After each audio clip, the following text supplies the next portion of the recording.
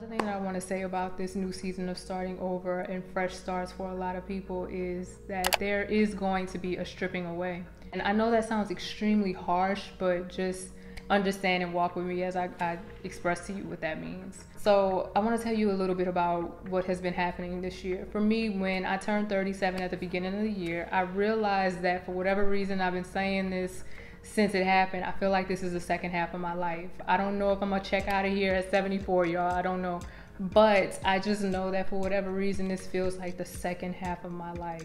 One thing that I want to share with you guys as well is that I've been in the book of Job again.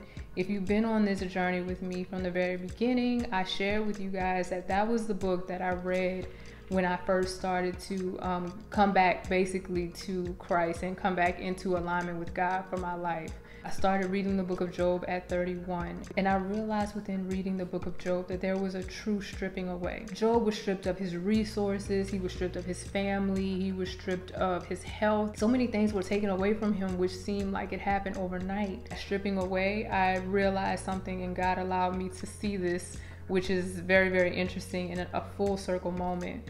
Because like I said, when I started my journey, I remember reading that book and seeing how many things were taken away from him. And I realized that for me at that time, what correlated was his health, because I was going through a lot of health issues. What I realized is that in the book of Job, in chapter 42, verse 12, I believe, Job's life is restored. Everything is restored for him twice as much as before. But here's the thing, and I thought this was extremely divine. It said in that same verse that it was restored in the second half of his life. And I was like, because I've been saying this from the beginning of the year, and I was just like, okay, that's interesting. I'm going to definitely journal that and remember that. And I thank you, God, for that beautiful revelation. And thank you also for confirming it in your word.